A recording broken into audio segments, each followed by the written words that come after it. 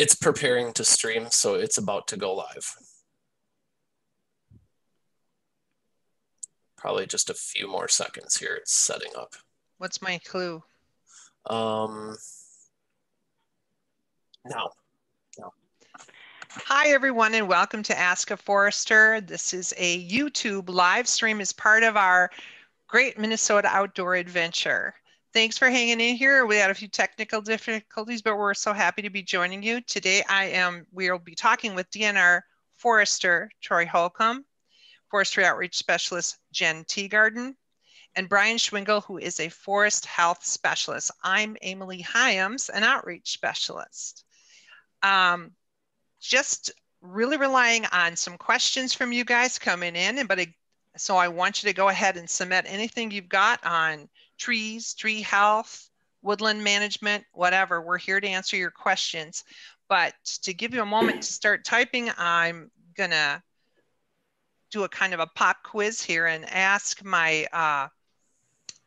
Troy, what is your favorite tree and why do you like it?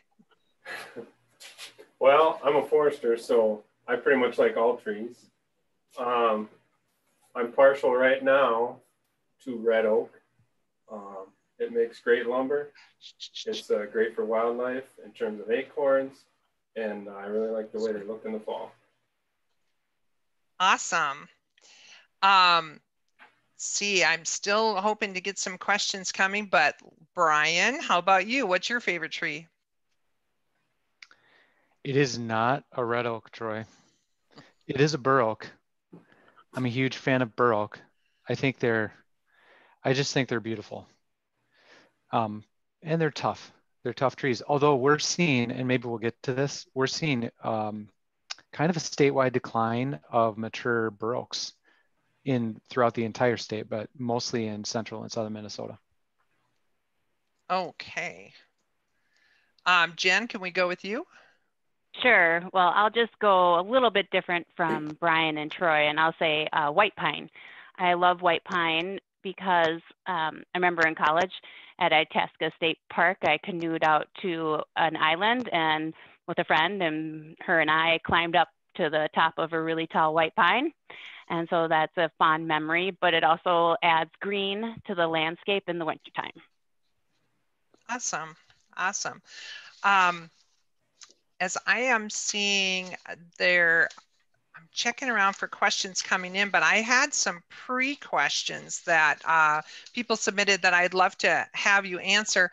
I think that, so Brian, you were talking about, you like bur oaks. How about, we know about oak blight. Actually, you and Troy have this in common, you like oaks. Should I be planting bur oaks now with everything we're seeing about oak blight and issues with that? Yeah, I think bur oak is a fantastic species for Minnesota's future. Forestry climate scientists have pegged bur oak as a winner for the predicted future climate of Minnesota. And right now we are seeing a lot of older bur oaks die in the landscape, but I think that has to do with the fact that we've had just some extreme precipitation events in the last 2 decades. I know in South Central Minnesota, I think they hit the first, second, and third driest growing seasons since 1895 in the last couple decades, but they've also had some near record wet seasons. So it's just been really rough on all trees, but bur oaks in particular, they can grow on a wider variety of sites than a lot of other trees. They can grow on wetter sites than a lot of other trees, and they can grow on drier sites than a lot of other trees. But it's a great tree for the future. I know it is. Okay. So if I was picking something to plant in my yard right now, Jen, what would be a good site? Like say if I was in the Twin Cities Metro, what would be a good tree?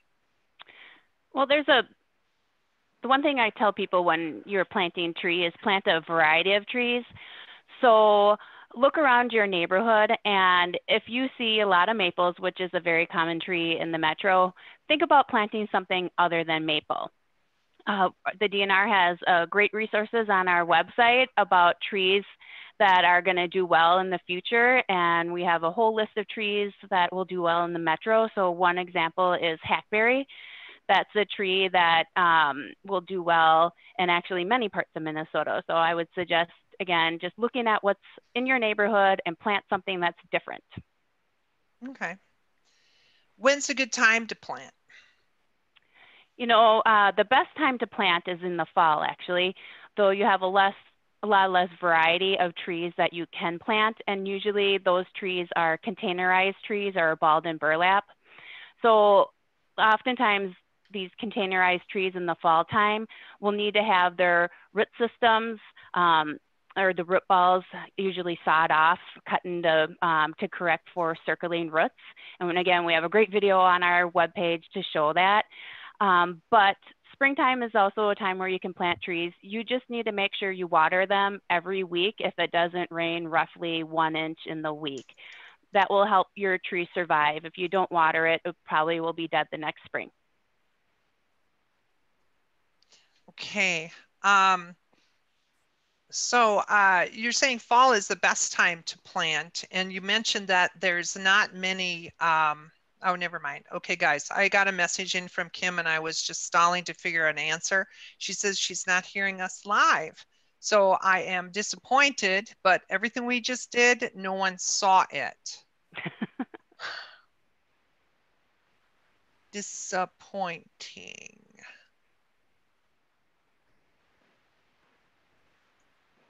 Maybe a dress rehearsal? That was a dress rehearsal. I'm reading because I didn't like chat my answer box. for the bur oak. I'm sorry, guys.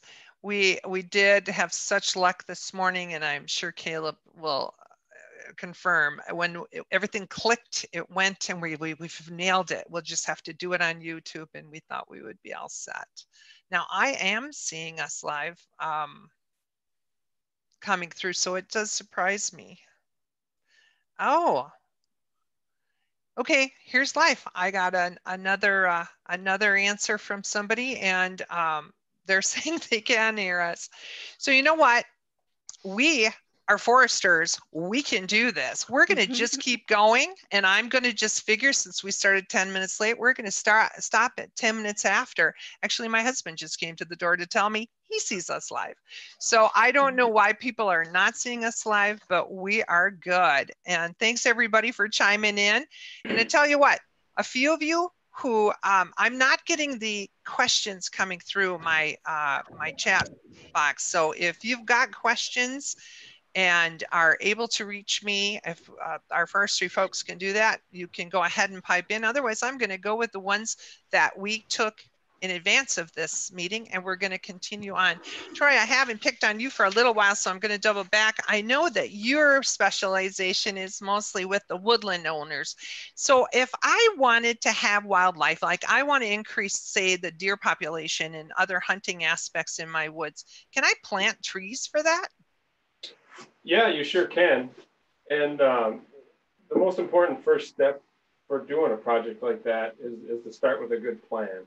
So understand what kind of resources your property has in terms of wetlands and types of trees, and vegetation, and then developing a good plan with a forester of what you're going to plant and where and how you're going to prepare the area to plant the trees. So habitat isn't just habitat. It can be a wide variety of things, and it's really in the eye of the beholder. It's a question of what you're interested in. Something like a fisher or some species of hawks or owls might like older trees, taller trees with a dense canopy, where some species of game like grouse or deer might prefer a younger, denser forest. So meeting with a forester on your property, getting an understanding of all the resources on your property, and then developing a plan for how to improve or change your habitat is the best course of action. Okay. How about the health of my forest? What happens if I start seeing some sort of strangeness? I know that we've had a lot of problem with some of the spruce issues, etc. Brian, do you have some thoughts about if I see something weird going on with my trees, where do I start? Where do I begin?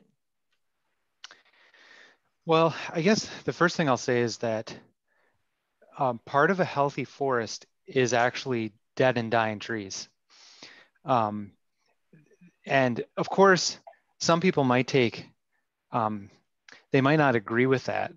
You know, so for example, somebody who owns a red pine plantation or a spruce plantation, they probably don't want to see any death in those forests. And that's understandable from their perspective. But, you know, when we're talking about large landscape level forests, you need dead trees in there to provide habitats for critters. There's a lot of, you know, I'm not a wildlife specialist, but certainly a large percentage of our wildlife species rely on dead trees for homes. And actually dead trees also create habitats which increase the good guys in the world. So like, for example, ants can be predators of bark beetles. If you have more dead trees, you're going to have more ants. Now, of course, there's like this balance point where too many dead trees is not acceptable. So it's really a subjective call on when a forest is not healthy anymore. It all depends on what the landowner wants for their own woods. But just generally speaking, a few dead trees, totally normal and good. Okay, so when I'm looking at woodland property and I am sometimes seeing snags, which we call the dead ones, that's deliberate most of the time. People are leaving those because they're habitat for good things. Right, right. Alrighty. Can I contribute on that, Emily? Yes, please do, Troy. I think it's hard. It's a challenge for most people to understand the difference between non-native and native insects and diseases in their woods. There's a lot of insects and diseases that affect our woods that are native. They evolved here along with our trees for the last 10,000 years. And they're cyclical, they come and go, and it's just part of the way our woods work. At the same time, there are some non-native ones that are particularly aggressive, and those are the ones we really need to worry about and be aware of.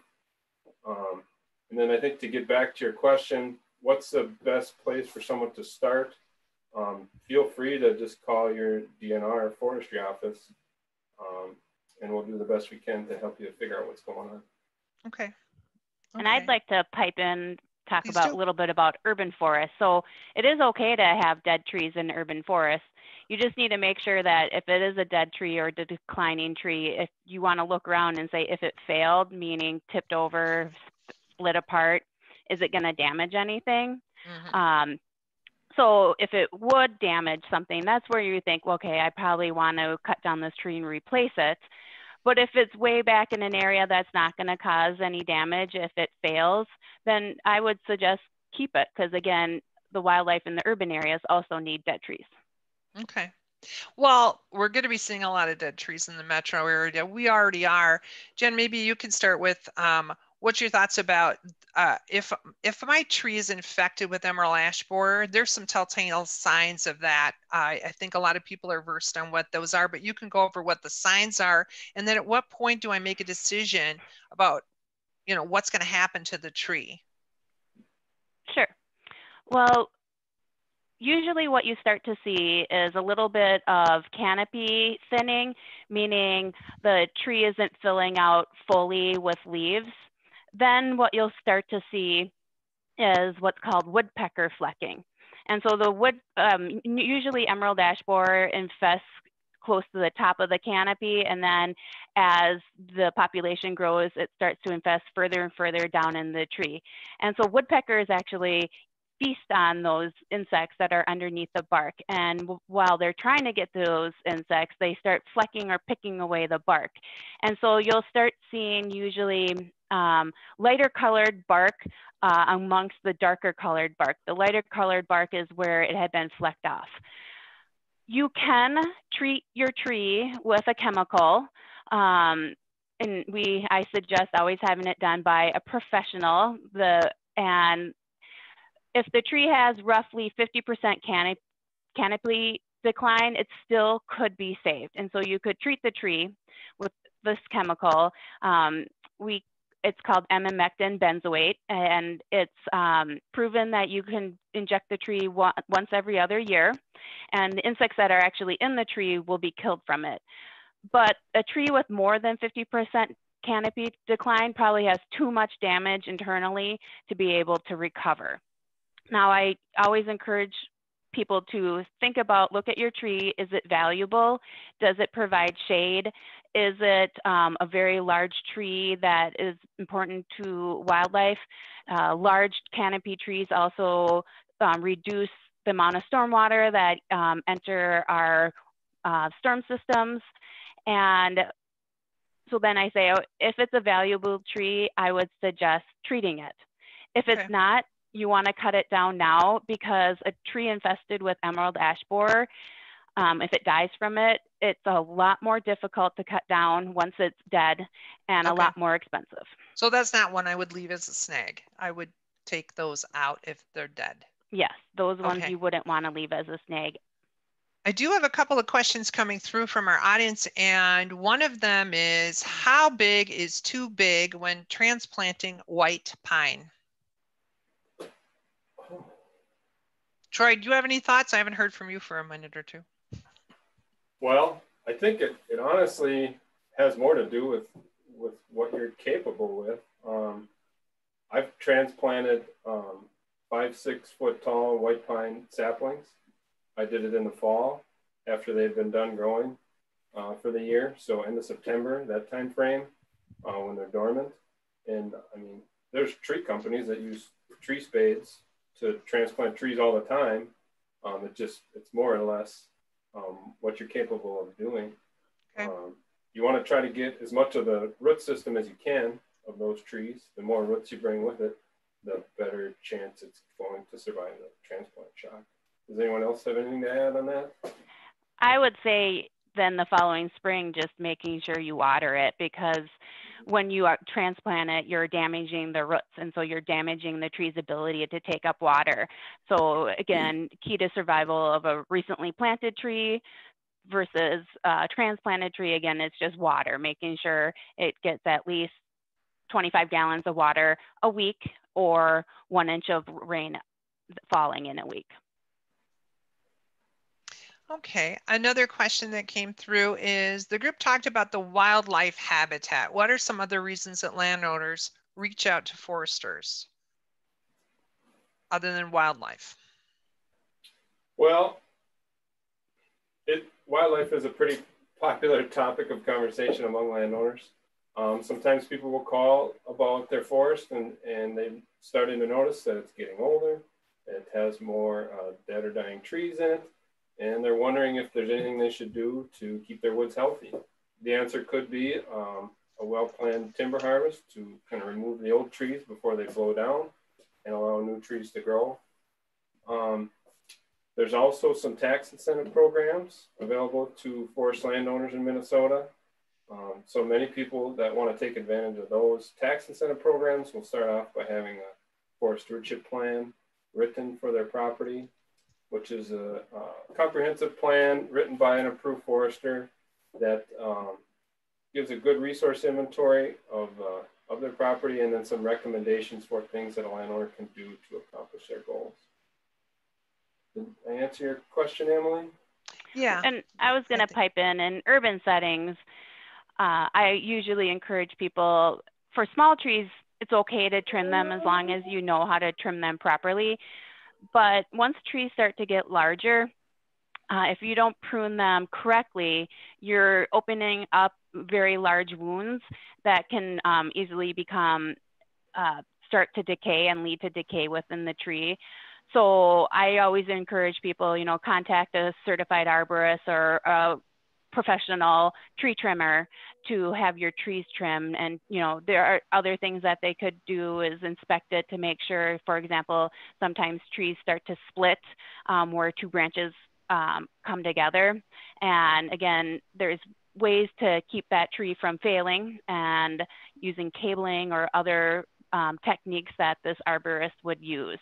So that's why I often encourage people to contact foresters in that way. Okay, another question from our audience is, regarding transplanting trees in the fall, one question is it too late to be planting trees in October? Added on that is it recommended to mulch to help protect the roots? I've heard about some research being done at the University of Minnesota, and they planted trees up until the ground froze. So as long as you can dig the hole, you can get the tree in there. I also always encourage putting mulch around the tree, at least around the root system, and because that's going to protect the tree. It acts like an insulator in the winter to keep the roots from freezing, and then in the summer it keeps the soil wetter and cool, and as the mulch breaks down, it releases nutrients. But the key for mulch is to not let the mulch touch the trunk of the tree, because if the mulch can touch the trunk of the tree, it's going to start rotting the trunk of the tree. So there's a rule called the 3-3-3 mulch rule: 3 inches deep of mulch, 3 foot wide around a newly transplanted tree, and 3 inches from the trunk. Okay. That's a kind of convenience that it's all 3s. So I have a question about spruce dieback. So why is my spruce dying? Sounds like a good question for Brian. I think, I don't know, Troy and Jennifer, but I would bet that is the most common question DNR Forestry gets. I tell everyone this, so I'm sorry if any listeners out there have heard me say this, but if I was the environmental czar in Minnesota, I would make it illegal to plant a white spruce next to another white spruce. It's inevitable that when you plant a white spruce next to a white spruce, a lot of people might be familiar with Black Hills spruce. That's a variety of white spruce. If you plant Black Hills spruce next to Black Hills spruce, a row or white spruce, it's inevitable that they're going to get diseased. There are a couple needle diseases that eventually start developing primarily in the lower canopy and the inner canopy on spruce. The closer spruce are together, the better the environment to promote that disease. The other thing is that these disease agents, they're fungi, they actually grow in spruce needles that are healthy, and they don't start causing disease until the tree is stressed. So when a spruce branch becomes shaded, it becomes stressed. And then the wet conditions in the spring and summer promote kind of the sporulation or the creation of spores on those needles and then the spread of those. So it's inevitable. So I recommend not planting spruce next to other spruce. If you have some rows of spruce or even a spruce plantation and you're really starting to lose the lower canopy, I'd start thinning those out. Okay. So taking out the sickest ones. Right. Give them space. Yep. Yeah, I see a tendency as well among both landowners and homeowners that want to use a Colorado blue spruce or a Black Hill spruce to establish a line of shrubs. And they're not shrubs, they're trees. They need a lot of space, and you need to consider how much space they're going to need as they grow older, not how much space they need now. And I've done a lot of site visits with a bunch of spruce planted 6 feet apart underneath the canopy of some maples and oaks. And about 10 to 15 years later, as Brian said, those trees get stressed out because there's not enough sun anymore. And then you start to see these fungi have their effect on the trees. Okay. The best setting for a spruce, not by any other tree and in full sun. Then they'll do good. Good. I was just going to say we're coming down to the last few minutes, so we probably only have time to take one more question. We got a little bit of a late start, so I am running. I'm going to run over our planned 1 o'clock quit time till we will go to about 6 or 7 minutes past. And so basically what I wanted to ask was, one of the audience is asking about how can you tell if your oak tree has BOB versus oak wilt? So that's bur oak blight, is that what it is? Or versus oak wilt? How can you tell the difference? Bur oak blight, the main difference is If your bur oak is developing brown leaves in the lower canopy, kind of starting in the later summer, that's bur oak blight. If your bur oak is dying back pretty quickly, starting in June or July, from the edge of the canopy, and it's dropping a lot of leaves like in June, July, that's probably oak wilt. It gets very tricky this time of year to distinguish between bur oak blight and oak wilt.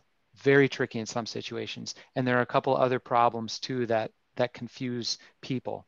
And so this time of year, actually mid-August, September, I really recommend collecting a symptomatic branch and submitting that to the University of Minnesota Plant Disease Clinic. That is the most sure way to get a solid diagnosis. Okay. And make sure the branch is live, not dead. Good call. Oh yes, good point. Good point. I wouldn't have known. That is pretty much where we were. We have to wrap, and we have such good information, and I know we could do this forever. And I want to encourage people. We can post the contact information for our information center, and you can, audience, you can ask these questions of the DNR. They'll get routed to the appropriate expert for an answer. That's what we're here for. So I want to thank the audience for bearing with us with these little technical difficulties and the hiccup at the beginning. And also I especially want to thank Brian Schwingle, Troy Holcomb, and Jennifer Teagarden for joining me, for bringing in all these great answers. Thanks, everybody. Have a great day. Yeah, thanks for the opportunity to let me talk about trees. Good.